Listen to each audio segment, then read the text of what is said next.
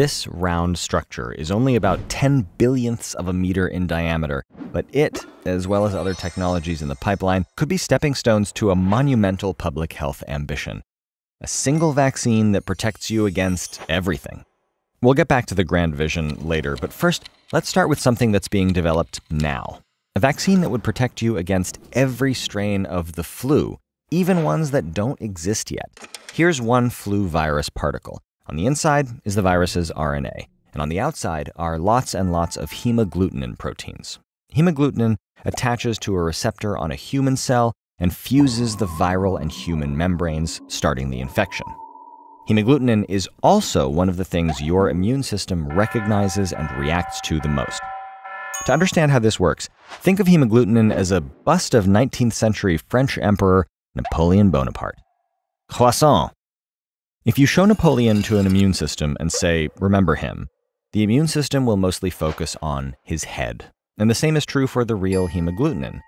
And one way the immune system remembers things is by physically interacting with them. Think of it as making plaster molds of parts of the head. We call these molds antibodies. The antibodies float around your bloodstream for a while and then can diminish, but blueprints on how to make them are stored in specialized memory cells, waiting for future Napoleons to invade. Here's the thing, though. Hemagglutinin is constantly mutating. Most mutations are subtle, produced by single-letter changes in the virus's RNA, like this or this. Over time, Napoleon/hemagglutinins head can change enough that our antibodies become less good at recognizing it.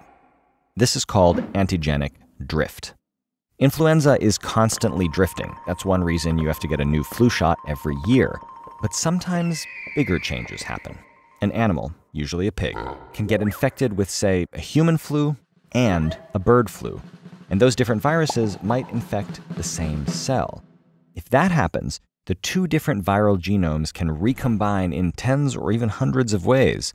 The human flu virus could pick up a bird flu hemagglutinin that's never infected humans before.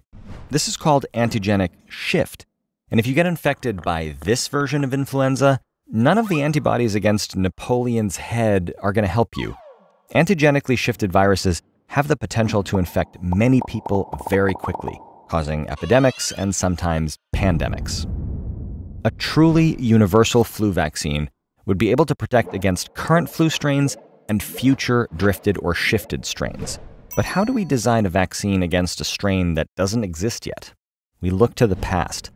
There are key parts of hemagglutinin that haven't changed much over time and are probably critical to infect human cells.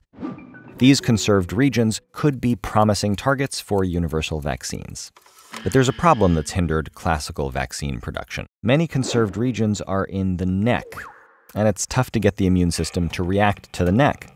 Also, because influenza-like viruses have been around for hundreds of millions of years, there may not be a single region that's common across all species and subtypes of influenza. But there's promising science in development. Remember this? This is a protein called ferritin. Its normal purpose is to store and move iron, but it's also the rough size and shape of a small virus. And if you attach viral proteins to it, like this, you'd have something that looks to an immune system like a virus, but would be completely harmless and very engineerable. Recently, scientists engineered a ferritin nanoparticle to present 8 identical copies of the neck region of an H1 flu virus. They vaccinated mice with the nanoparticle, then injected them with a lethal dose of a completely different subtype, H5N1. All the vaccinated mice lived, all the unvaccinated ones died.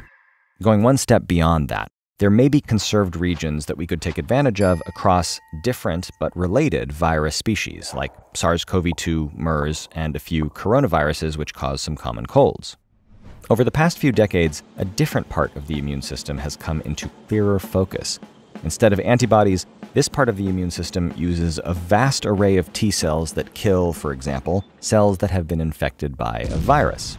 Vaccines that train this part of the immune system, in addition to the antibody response, could provide broader protection. A universal flu vaccine would be a monumental achievement in public health. A fully universal vaccine against all infectious disease is, for the moment, squarely in the realm of science fiction. Partially because we have no idea how our immune system would react, if we tried to train it against hundreds of different diseases at the same time? Probably not well. But that doesn't mean it's impossible. Look at where medicine is today compared to where it was 2 centuries ago. Who knows what it'll look like in another 50 or 100 years? Maybe some future groundbreaking technology will bring truly universal vaccines within our grasp.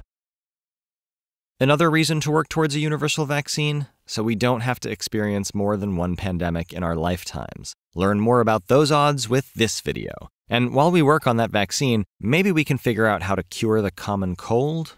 Learn what makes that so tricky with this video.